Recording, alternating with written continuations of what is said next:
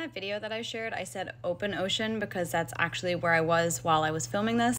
There are very high chances that you can see sharks close to shore as well, specifically species like a tiger shark.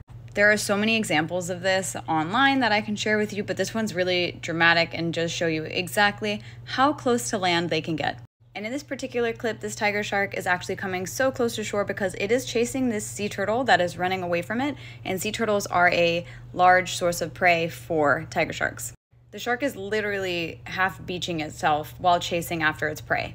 So although many people think that sharks are only seen offshore in the deep open ocean, this is actually not the case. And especially for species like tiger sharks specifically, because they do have sea turtles as one of their main sources of prey, so they will come inshore closer to the beaches because that is where their prey lives. So even if you're swimming at your beach, there is always a chance you could see a shark. And that is just a testament to how unlikely it is to actually have a negative interaction with the shark, because again, anytime you enter the water, anytime you go to the beach, there is a very high possibility there is a shark around, and although you may not see it, they are in the area.